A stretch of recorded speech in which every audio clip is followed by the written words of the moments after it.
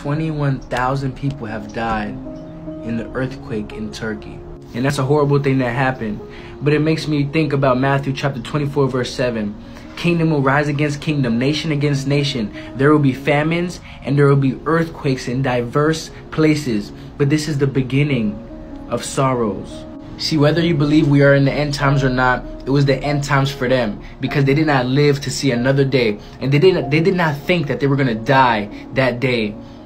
It could be the end time for any of us because we don't know when our last day on earth will be. But let me tell you, dying is not the worst thing that can happen to you. We will all die. All of human nature, we will all die. There's a point for all of us to meet death.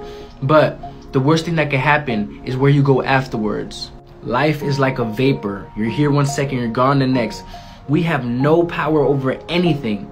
We have no power over anything. And look, it said this is the beginning of sorrows. So it means it's going to get worse. But when you have God, when you have Jesus Christ in your life, you have this supernatural peace that whatever happens, Lord, whatever happens, I am in your hands. But if you're not in his hands, you're just by yourself. And it's a fearful thing to fall into the hands of the living God.